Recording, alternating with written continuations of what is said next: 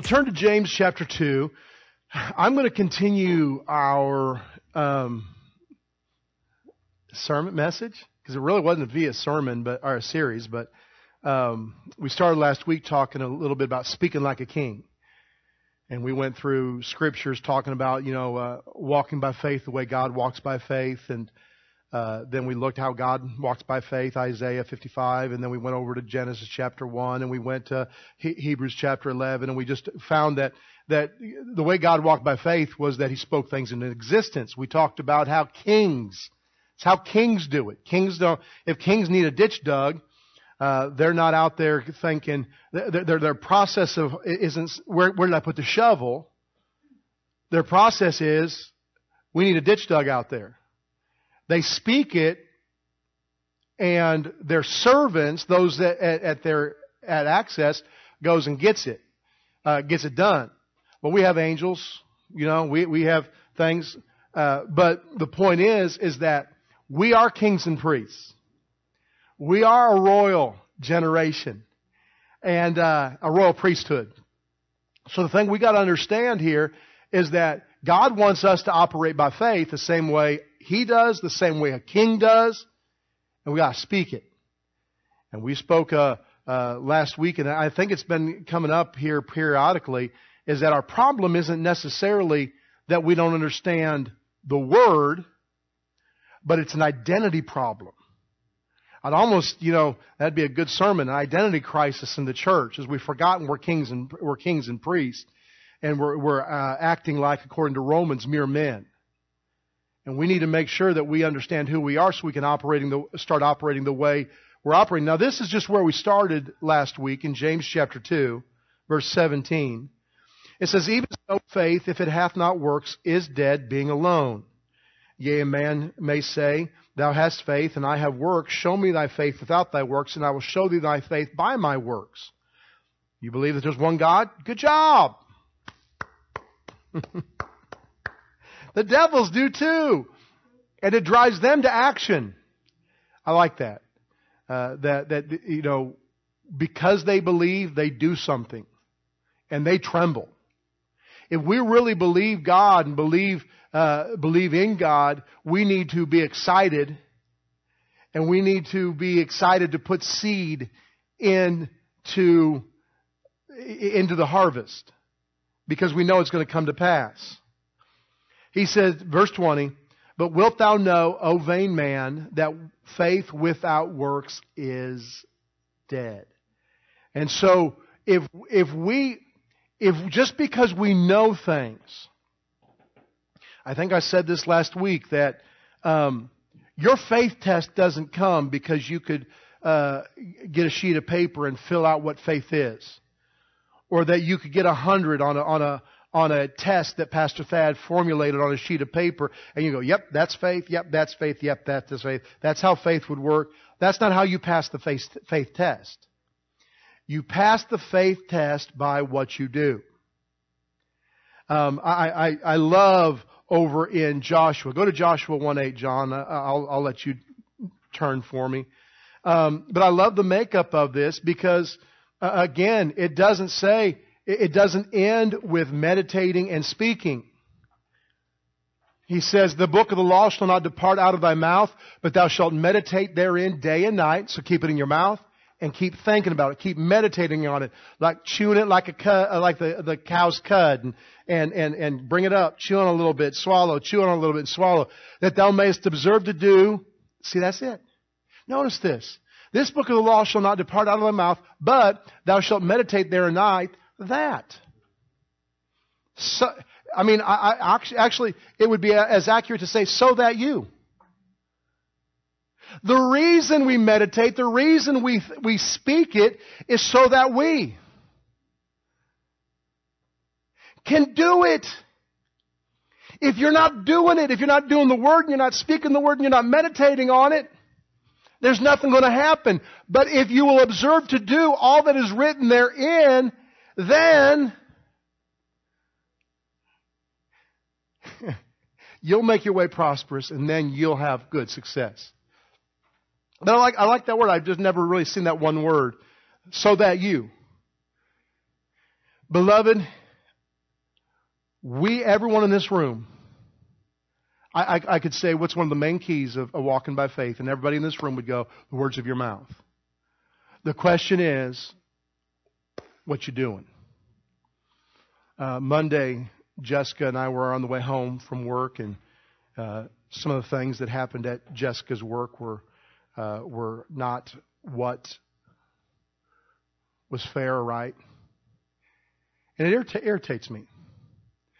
When things don't, when in my job or with people here, if Jessica sees people mistreat me, it makes her madder than it makes me. Not that anybody here has done that, but that's the way it is with me when she comes home and she says this person did this person did this. It made me mad. And so I just jumped right in there. It's not fair. It's not right. They need to do this. They need to do that. And you know what? Every word that I spoke was accurate. We could tell you guys the story. You go, yep, that was accurate. The next morning, I dropped Jessica off at work, and I was just out and about my day. I think I'd started heading over to Lexington, and just was listening to some scripture. And the Lord, gently and kindly, reminded me of my sermon on Sunday. I said, now remind me again why your words were created. I said, for creating. So they weren't created for complaining and for conversing or communicating your feelings. Like, no. And he goes, let me play back a little bit. Hey, this is not exactly how, but this is how it felt. Let me play back a few moments of your conversation with your wife yesterday, and let me know what you were doing. Part of me was like, you could have kept this to yourself. No. But I sat there and I was like, and so I texted Jessica and I said, well, here's what the Lord just told me.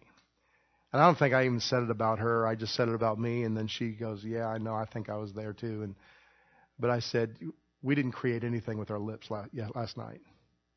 We were communicating our feelings.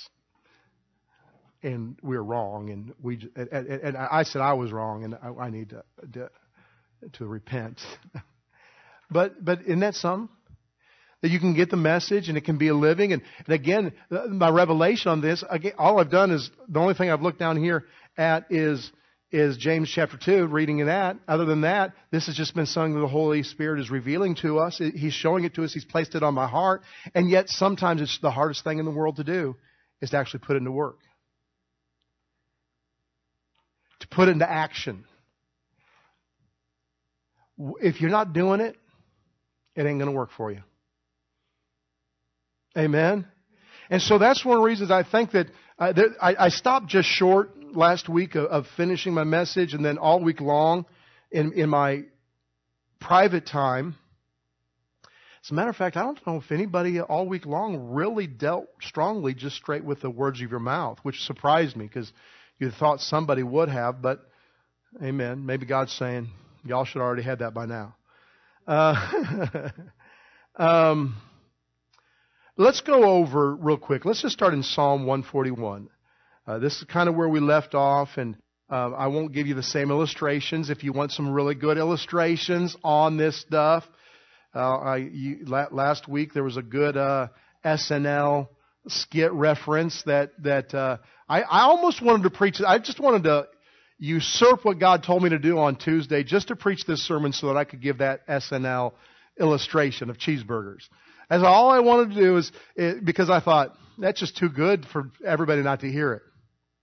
But I didn't. And then a World War II illustration. And it's still my favorite thing. I can't get rid of it.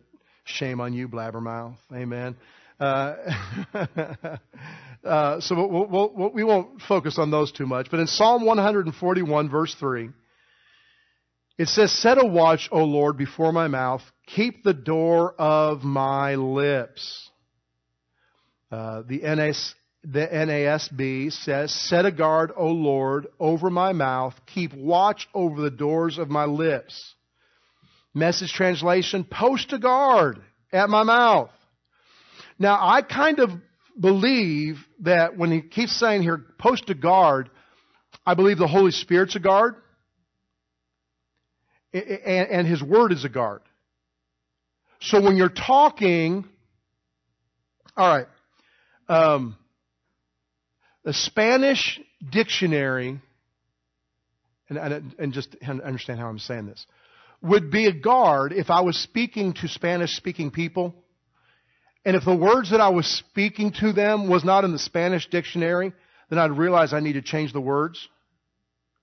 I know that sounds weird because you wouldn't be sitting there going, I wonder if that's in there. But if my words when I'm speaking to them is not in the Spanish dictionary, then the communication is not right. And so it tells us in Psalm 103 that the angels respond to the Word. And so if my words don't line up with the Word of God, then there's a communication breakdown in heaven. In the same way as if I was speaking to Spanish people, there would be a communication breakdown if all I was doing was using these words. I would have to use their words, I'd have to use their dictionary in order to communicate. And that's the same way it is in with the words of your mouth. If it's not in the Word of God, or it doesn't line up with the Word of God, you shouldn't be speaking it. That's the first thing. I think that's a guard. And I believe the Holy Spirit, because have you ever been talking? It took me about a day, probably 12 hours, to hear the Holy Spirit. But have you ever been talking and you know inside of you that what you're saying you shouldn't be saying? Amen. And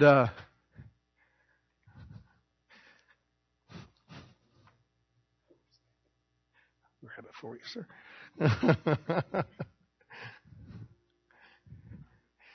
You knew it wasn't what you were supposed to be saying, and maybe you just kept along.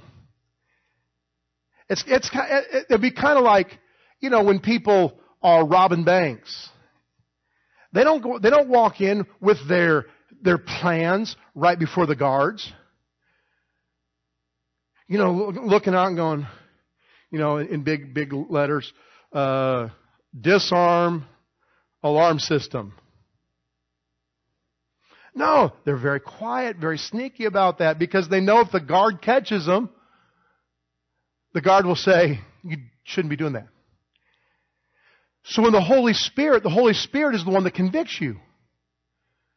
And so when you are when you're speaking something you shouldn't be speaking, and it's causing chaos in your life, you need to be receptive to what the Holy Spirit's saying, because when He says, it's enough of that, shouldn't be doing that, it keeps you from going into word jail or whatever.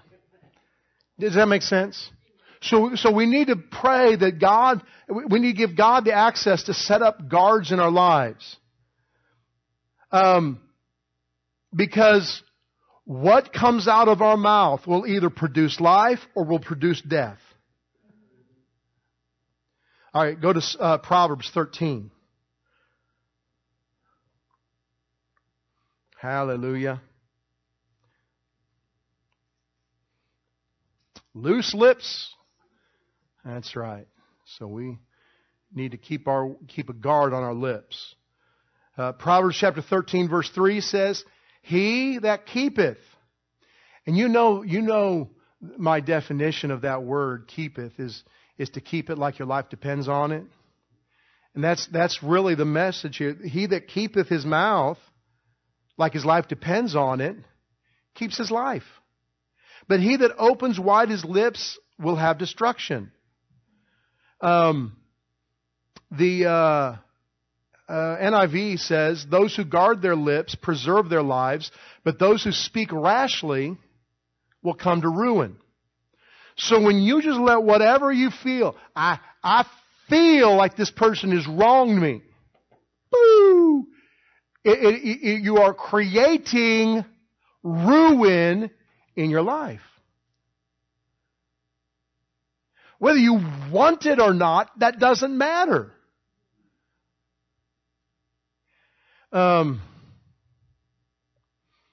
Have you ever been in, I'm trying to think of a specific situation. Well, does anybody here want mold in their house? Anybody just try to? Yeah. Has anybody ever had mold in their house? Probably, possibly. It's just because there was some moisture that was getting in that you didn't really know it was getting in. But whether you knew it or not, whether you wanted it or not, if the climate was correct, guess what was produced? And so you may not want ruin. You may not want destruction going on in your life. But if you are creating the environment around you with your words, I was going to say you don't have a say, but you've had your say. Your say is what got you in the problem in the first place. Amen? So again, these are just saying that we've got to watch the words of our mouth. Careless talk costs lives. Shame on you, blabbermouth. Now go over to Mark 11,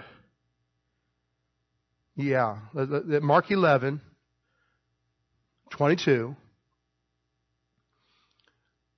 We'll get into some, that was the kind of stuff that we finished on last week, and I just wanted to kind of get a running start. And I thought it was very impressive that I didn't go through everything. I just did that's one of the quickest rundowns I've ever had. But in Mark chapter 11, verse 22, we know it says, and Jesus answered and said, and then this is regarding the fig tree, have faith in God, or have God kind of faith. Then he says, here's how God's faith works. Verse 23, for verily I say unto you, that whosoever shall say unto this mountain, be thou removed, be cast into the sea, and shall not doubt in his heart, but shall believe that those things which he saith shall come to pass, he will have whatsoever he saith. So again, if you want to create or dissolve things, there's some things in our lives that need some dissolving, isn't there? Some things in our society that need some dissolving. Well, if we're going to see them dissolved or created, then it's going to come because of what we say. And I've seen, too many people. I was listening a couple weeks ago to Keith Moore, and he had this guy come to him and had just a very serious problem when he came to him, and so he said, "Yeah, I'll pray for him." And he said he prayed, and he said he felt the anointing there, and he fully anticipated. I mean, he thought, oh, I know that answer's there. I know. And a week later, they came back, and the guy said that, well, let me put it this way. The situation didn't get cleared up at all. And Keith Moore, he's just kind of meditating on it. And it's like the Lord told him to stop at one point right near the guy, not talking with him. And he just overheard his conversation. And the conversation was just going, and just like, I don't know why it's not working. I don't know why things aren't working. It just keeps getting worse. I don't know. It just doesn't seem to be working. God doesn't seem to be. And the Lord spoke to him and said, you understand? You understand why it's not cleared up? It's not because the prayer wasn't anointed. It wasn't because something didn't happen there. It's just because that he ruined it all. He stopped it all from manifesting because of the words of his mouth. A great prayer, a power anointed prayer, can be undone moments later simply by the words of your mouth. James chapter 1 verse 26 says, if any man among you seems religious, and it just means that he seems to be doing everything correct on the outside. Maybe they've got the right haircut, the right clothing, and maybe they have the right religious lingo. Maybe they go to church. Maybe during praise and worship, they actually praise and worship. Or at least go through the actions. They have all the outside. That's religion. That's what it's talking about. On the outside, everything looks right. But if he bridleth not his tongue, he's deceiving himself. Christians will be like, oh, the favor of God, the favor of God. I believe, yes, I like what Pastor says. I'm a child of God, therefore I get to receive the favor of God, the favor of God, the favor of God. And they get real excited about the favor of God. And they walk out of the church service and they're like, why didn't anything ever good happen for me? It seems like, you know, I go from one battle to another battle, nothing. I don't see any answers. I have not gotten any harvest off of anything, and they seem like they got it all together. And that's why faith doesn't come by knowing something. It comes by doing. It's come by hearing, currently hearing, keep it active in your life. But he says, he deceives himself, and that man's, all of his actions is just actions. It's empty. He's not going to walk in what God said he could walk in. And beloved, that's why the church world is the way it is in the shape it's in today, is because we're all this actions. And see, here's the goofy part, is now churches are going, let's not do all the actions and just believe God. You can't do that either. Because if all you're doing is, if you truly believe in God, He'll change your actions. All right.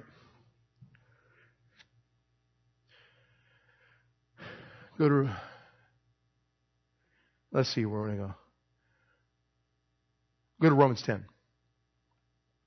You may think, so I don't even know if I want to go. Go to Luke 6, not Romans 10. I'll make reference to Romans 10. You may think, so if something's said enough. So Pastor, that I just need to say something enough. You know, I need to keep guard on my mouth, make sure I try not to say other things, and if I say this enough. And that's, I put this in here, is that, beloved, you can never, you ready for this? You can't say something enough to make it happen. How many times do I have to say it? See, you're already on the wrong, it's Luke. Go ahead and go to Luke here real quick here, because Luke 6:45, I believe it is. A good man, out of the good treasures of his heart, bringeth forth that which is good. An evil man, out of the evil treasures of his heart, bringeth forth that which is evil. Here's the thing. It's from the abundance of the heart that makes a difference. So, Pastor Lisa could say something one time and get manifestation. Whereas the person next to her, on her right side, I'll tell you before Megan gets back in, so it's not. The person next to her says something 1,300 times and doesn't get anything. The difference is what's inside. Now, I was going to have you turn here, but I'm not going to, for time's sake, I'm not going to. But Romans chapter 10 talks about the fact that there's a lot of saying that is changing what's on the inside of you. In the process, the reason Jesus was able to say things like "be healed" or "curse the fig tree" one time and it happened was because of all the other times His words remained the same. And so there may be a lot of words on your lips that is adjusting your heart. You with me on that? And again, you can look this up later, but in Romans chapter 10, 8 through 10, it describes that, is that the words of your mouth begin reformatting inside. It's rebooting what's inside of you. So that you can get to that same point that it's not you could say something 1,500 times and never have it really change, because, again, what James says is that you got that murky stuff that keeps slipping in. Every now and then you speak your feelings. Selah. Amen. And so because every now and then it pollutes it, and so you're saying something 1,600 times and nothing's really changing inside, because, again, James 3, don't have to turn there, But James 3:10 through 12 talks about that you can't have salt water and pure water, or bitter water and pure water, and expect it to be pure. It's still going to be bacteria infested, germ infested, because of the little bit of bitter water that you put in there. But if you just continue to speak what God says and what God's Word, and you keep that guard and don't let anything else in, if you just continue to do that, it'll continue to water and cleanse and push out all the impurities until all you're left is the purity of the Word of God that is there to change you and transform you. So listen, one of the things that the Lord spoke to me, and I think I mentioned it ago, is this area where we treat faith like a recipe. A little bit of the words of your mouth, a little bit of action, a little bit of joy, a little bit of praise and worship. And we say if we just get all these kind of things together, something's going to happen. That's not what it is. It's not a recipe. And that's why a lot of people, I think, mess up, is because, again, all right.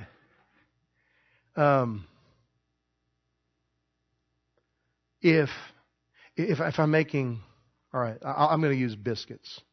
I don't know exactly how much biscuit, but I remember when I made biscuits at Arby's, I was a biscuit extraordinaire maker. They were good. But you mixed self-rising flour with Crisco and buttermilk in the right amount, and then you'd mix it and you'd get it in there, and then you'd get it on the table and you'd knead it and all that kind of thing. You roll it out and then you'd pop them in there. It is extraordinary.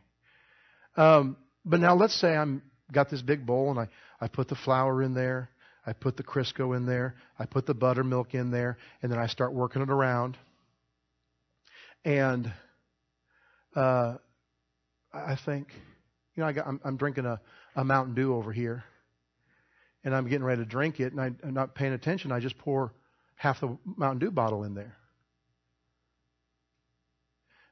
Maybe it'd be great. I don't know. I don't know if it'd be good or not. But see, I've just contaminated that, and I can't add more flour, and I can't add more. And see, that's how we start treating this. Is that if I just do a little this, you're not taking into mind throwing something in there that's not supposed to be in there. I had a lady. There's a story. There's an account of Papa Hagen where the Lord told him, and you guys probably know this better than I have. I've just kind of heard it secondhand, where the Lord told him to say a certain thing, read a certain scripture like 1,000 times every day or something like that, and so he did. Now God told him to do that because God knew what he needed to do to get the breakthrough in that situation. So he did it, and he got breakthrough in that situation. Well, there was a lady that was in my ministry when I was down in Texas, and she got this idea. She goes, "That's what I need to do. It worked for Pastor Hagen. It'll work for me." You know what? She never did see the breakthrough in that area because she was trying to work a recipe that was created for someone else. And it was not meant for her. All right. Long story short is that we got to make sure that we understand that the words of our mouth isn't this little thing that we need to add every now and then. It's got to be our lifestyle. Because when we abuse it, we are weakening the words of power that God has given us, but we've also are creating things in our lives that need not be. It said destruction. Amen. All right. All right.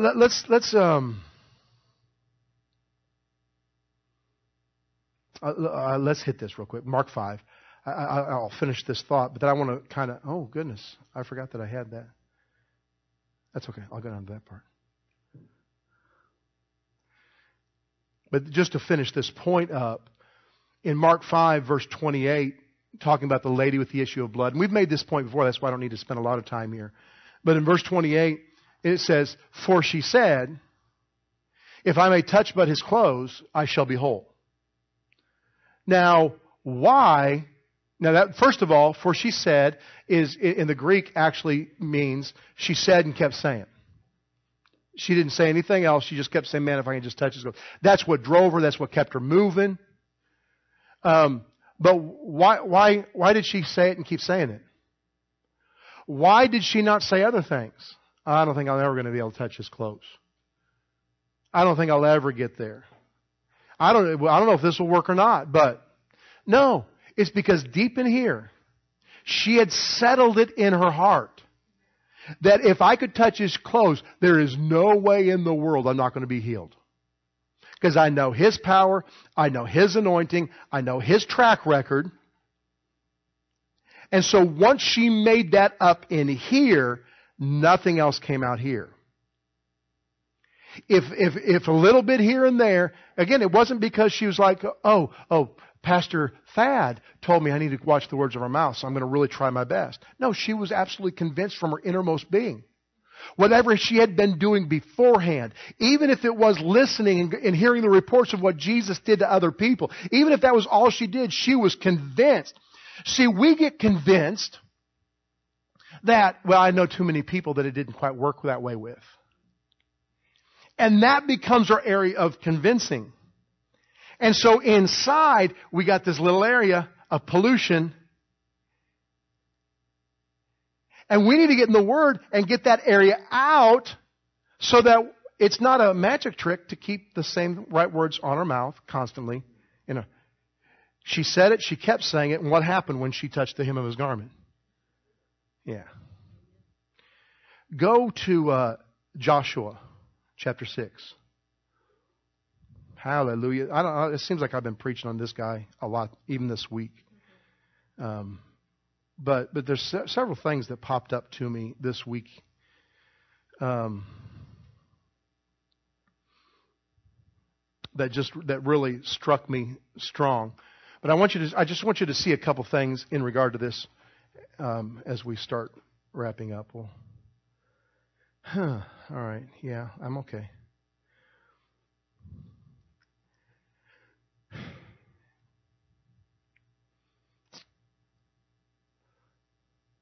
I'm going to actually Joshua 6, and let's.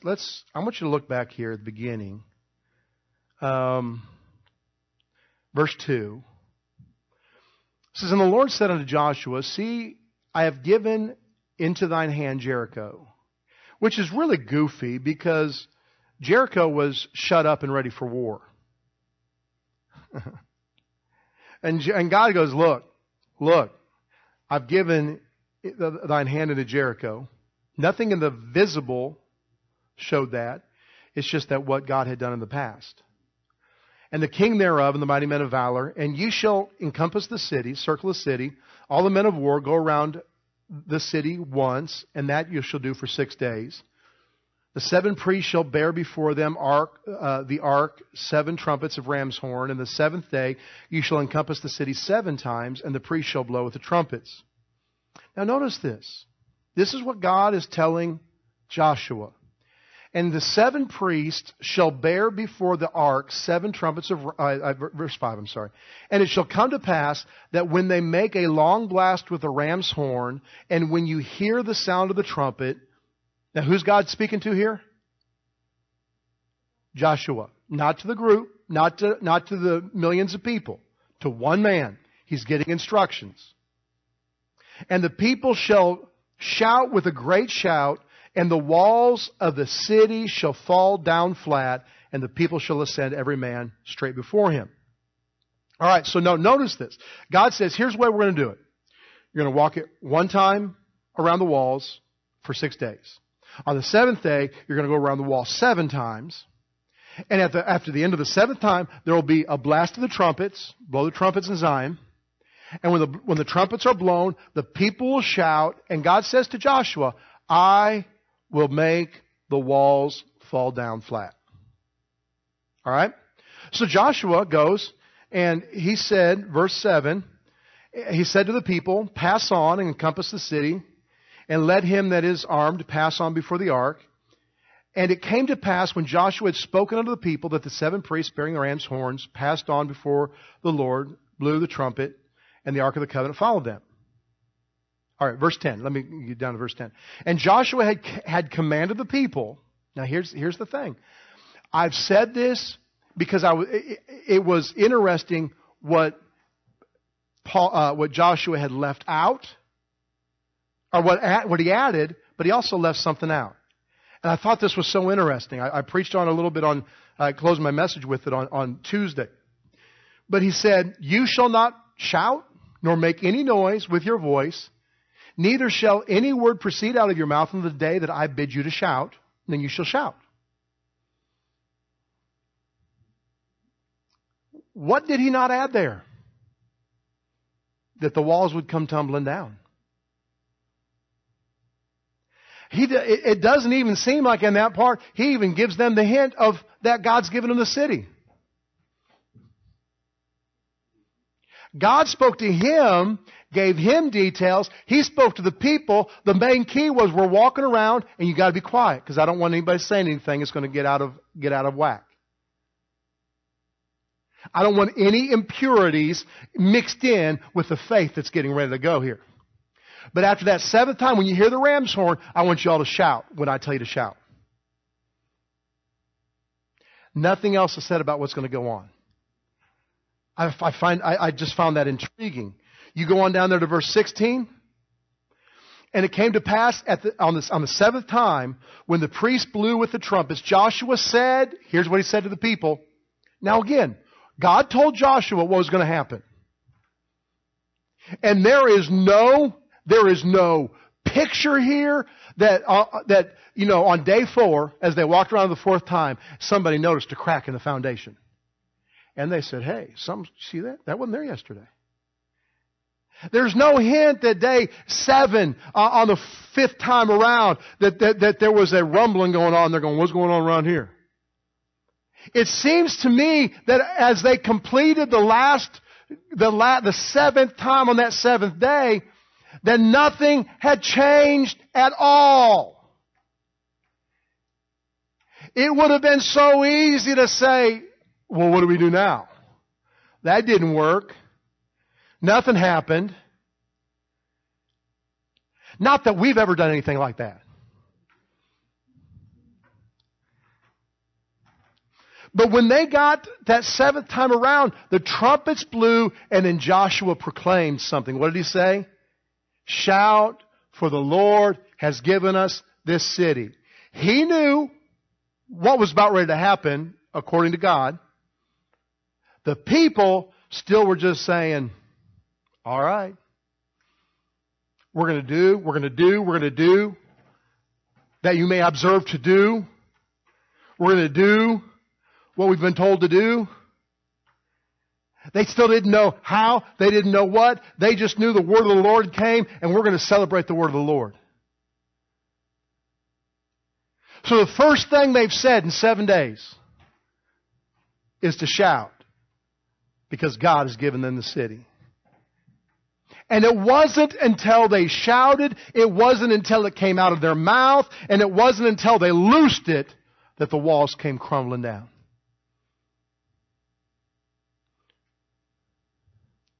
What was going on that 7 days?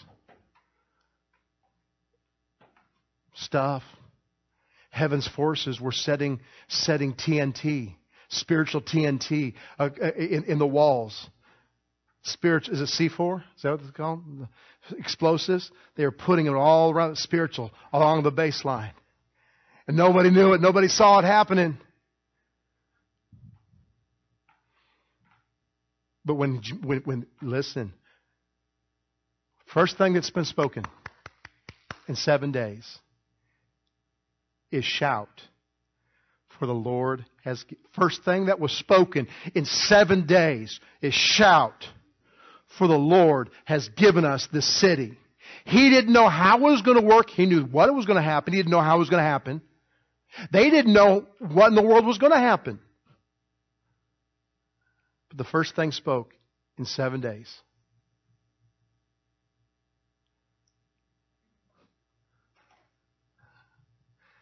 Hallelujah. I said, how many times have we ever read that and just never really caught that nothing was said about falling?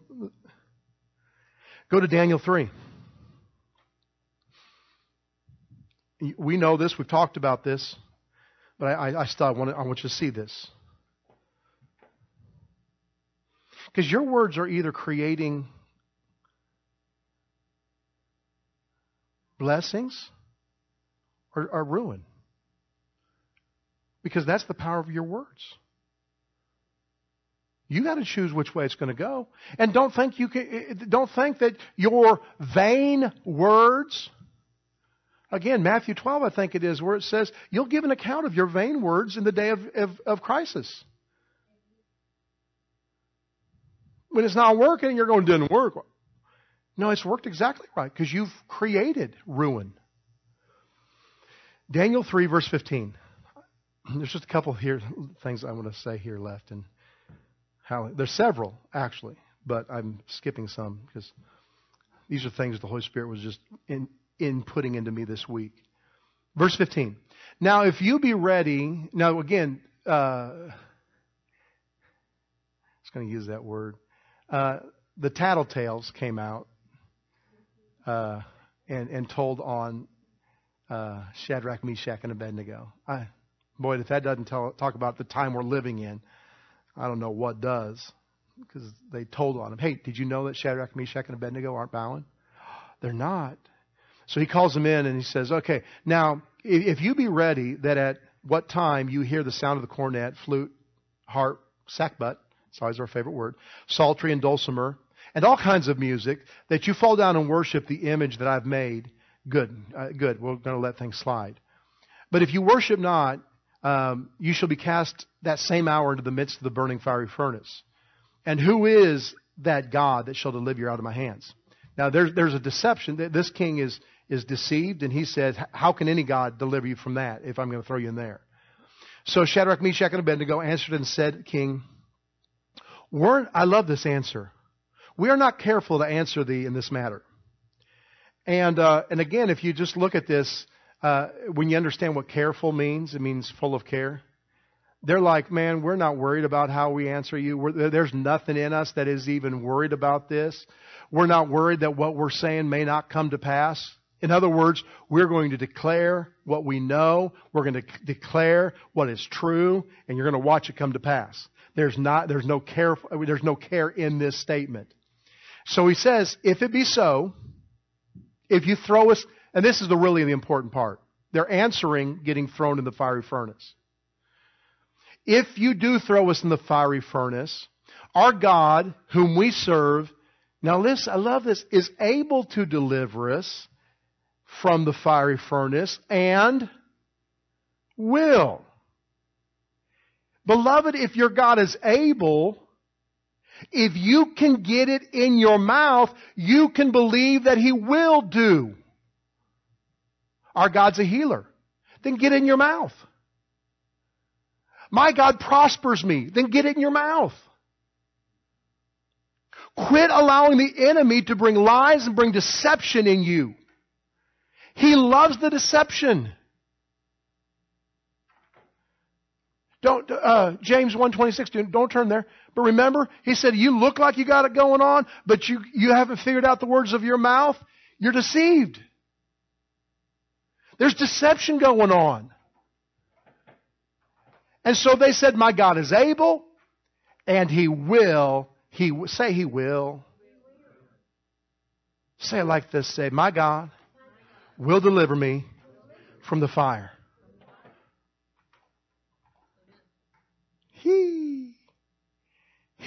My God, say it, has already made a way out of the fire.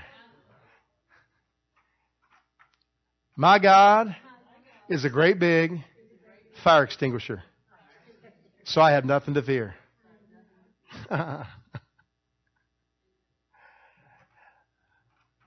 Now, we've all been at some level deceived by verse 18. Because we think verse 18 goes into from verse 17, but actually it is point B. In other words, they said, if you'll bow down good. But if you don't, we're going to throw you in the fiery furnace. So their answer is, if you throw me in the fiery furnace, they're referring to the second part. God will deliver me. If you don't, if you choose not to throw us in the fiery furnace, they were not. I've preached it that way.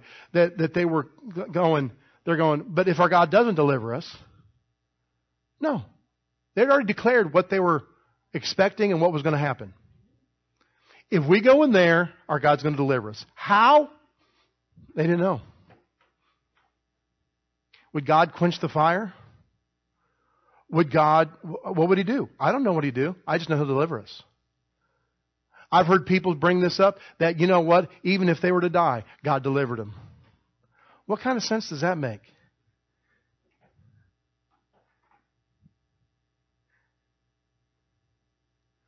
What kind of sense does that make? I have it written here. Our God is able to deliver us, and we may have to die for Him to deliver us. What kind of testimony is that? Because the king just declared, how's your God going to deliver you from this? Well, you're going to kill me, and then we're going to go to Abraham's bosom and wait. No, that's not. See, what would He care? You're out of there. You're out of His hair. All right, I gotta just move here, but if you don't throw us in the fiery furnace, let it be known we're still not going to bow. You can show mercy to us, but it's not the kind of mercy that my God has shown us. We will stand for Him and not for you. Now, let me insert this here, right here. The scripture over there, if John wants to turn there, that's fine. You guys can just write it down. In Matthew 16:19, where He says, I'm going to give you the keys of the kingdom. And He said, whatever you bind on earth will be bound in heaven. Whatever you loose on earth will be loosed in heaven. Young's literal, which again, remember the Young's literal means they're not trying to make it sound real fluent. They just want you, they're going to translate it the way it's to be translated. Young's literal says it like this. And I will give to thee the keys of the keys of the reign of heaven. All right, how to operate in heaven's system. And whatever thou mayest bind upon earth shall be having been bound in heaven. So what you bind on earth will already have been bound in heaven. Whatever you loose on earth shall be having been loosed already in heaven. I know it sounds weird, but that's the literal translation. I think one of the great translations of this is the Moffat translation. And it says it like this. I will give you the keys of the realm of heaven. Whatever you prohibit on earth will be prohibited in heaven. In other words, we're not getting things to happen in heaven realms. They've already happened. And if you give permission to something happen on earth, heaven will stand behind you. And heaven on earth. And then it says, whatever you permit on earth will be permitted in heaven. So now, when you go back to Daniel, where he said, or to the three Hebrew children, where they say, our God is able and He will, they just released something on earth. They permitted something on earth. And guess what happened on earth? What happened in heaven? Are you with me here? Our words are the keys to either permitting or prohibiting around us. I want to go to one more here, and then I'll wrap it up. Go to Daniel 6. I read this just because I was already in Daniel 3, and I knew Daniel 6 is a similar situation. Again, tattletales told on David. And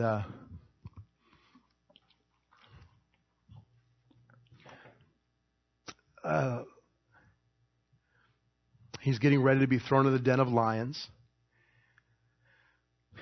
He is already set. It doesn't ever say, I like this. Daniel never really says what he's believing. But he seems very peaceful about the situation. But I want you to notice something. Go to verse 16, Daniel 6:16. I thought this was funny. Because a king, again, what does a king do? A king speaks.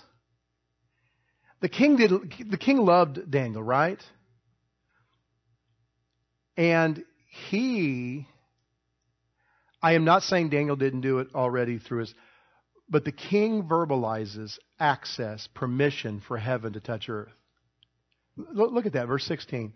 The king commanded, and they brought Daniel and cast him in the den of lions. And the king spoke.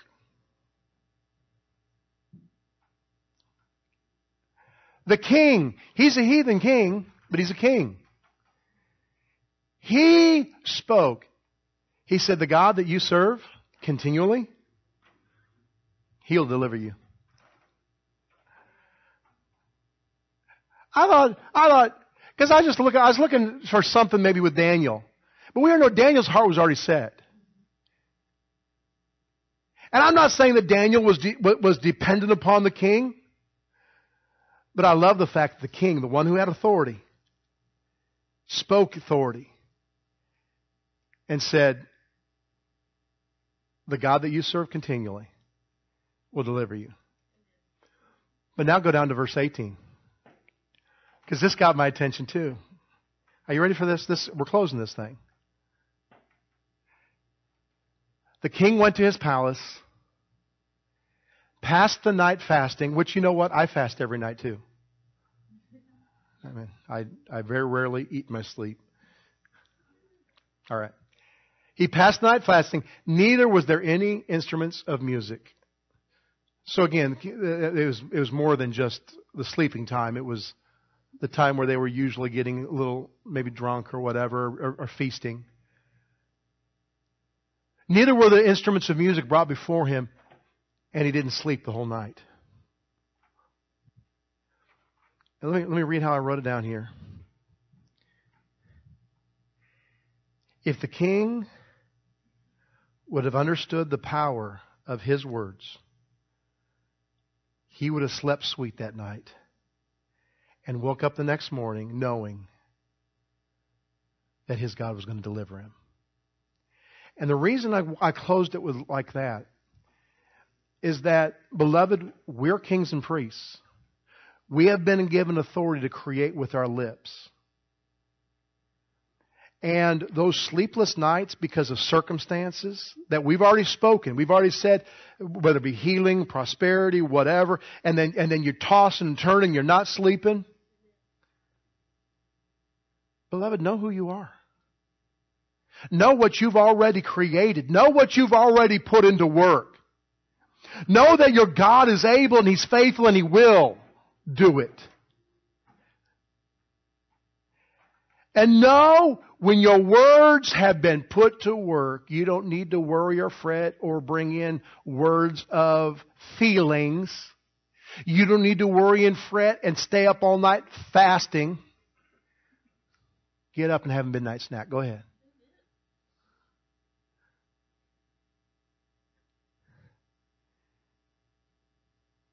Because when you get the Word of God in your mouth, it is a sure thing. When it becomes you as kings, when it becomes the only thing that comes out of your mouth, it's a sure thing.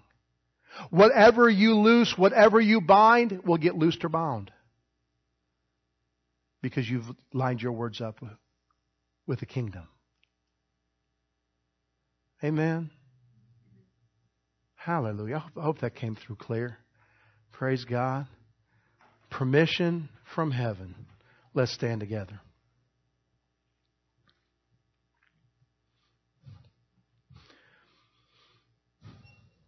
one of the scriptures I didn't really read here, and it just I wanted to get to the insights that the Holy Spirit had been giving me all week. In Psalm 40, in the NASB, verse 9, it says, David saying, I have proclaimed glad tidings of righteousness in the great congregation.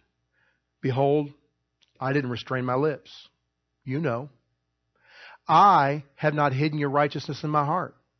I've spoken of your faithfulness, your salvation. I have not concealed your loving kindness and your truth from your congregation. What he's saying is that I've not shut up about who you are, what you have for me. I've talked and talked and talked and talked and talked and talked. I've talked till people get annoyed at me talking. Verse 11, you, O Lord, will not withhold your compassion from me. Beloved, if you will learn the power of talking and just keeping, it's okay if people get annoyed at you. And you don't always have to give them all the details of what you're believing for. But if you will line your words up with what the Word of God says, and you stay faithful to that, and you stay strong in that, and you proclaim that even in the middle of what doesn't look like it's going right, shout, for He's given us the victory. And as he was saying that, the walls were still upright. There were no visible signs of erosion. That didn't matter, because he had a word. And all that was going to come out of his mouth was that word. He had been wandering for 40 years in that wilderness because of other people's words, and now he was going to change his current situation by getting his words lined up, even if they didn't match what he saw. Shoo. I'm supposed to be stopping. Shout. Heavenly Father, I love you, I love you, I love you. You have been so faithful to us. All our life you have been faithful. All of our life you've been so good. And Father, we know that it is your passion, it is your desire for us to walk in victory. To live above and not beneath, to be the head and not the tail, to walk as mighty warriors, to walk victoriously. But here it is that none of that can happen if we don't line our words up with your words. If we allow our words to run reckless and rampant, it can't. We must tighten up our lips so that we can manifest all that you have for us. Heavenly Father, this morning I pray for my beloved, those that you have placed in my care as the shepherd, as the under shepherd. And Father, my greatest desire, I believe, matches your greatest desire. And I know I'm nowhere close to where you are. I want to see them prosper and be in health, even as their soul prospers. I want to see them walk above and not beneath. I want to see them be the head and not the tail. I want to see them blessed coming in and going out. I want to see them blessed in the cities, blessed in the fields. I want to see their bank accounts blessed, and I want to see their wallets blessed. I want to see them walking in the fullness of life that you said they could have. I want them walking perfect and complete, lacking nothing. But we got to do things the way you said they need to be done. And so we meditate on your word to get it deep in our heart. We speak your word to get it deep in our heart and to change the atmosphere around us. And we do it. We do what we're supposed to do.